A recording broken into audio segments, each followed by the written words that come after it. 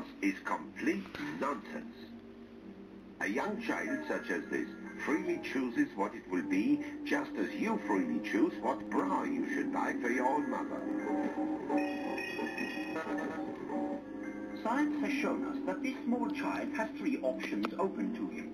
He can either become 1, good, 2, evil, or 3, cheeky. In this experiment, our test baby, Daniel B59, is faced with 3 choices. 1. The comfort of a teddy bear. This personifies good. 2.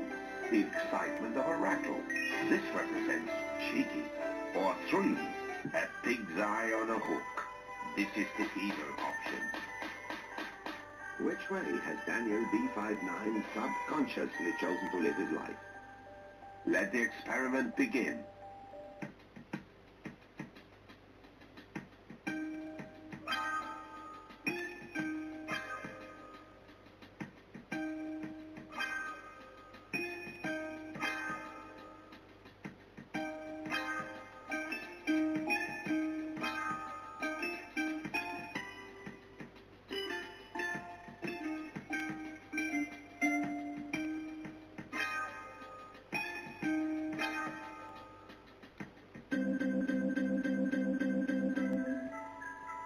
So, given a completely free choice, the test subject chose the evil option, the pig's eye on a hook.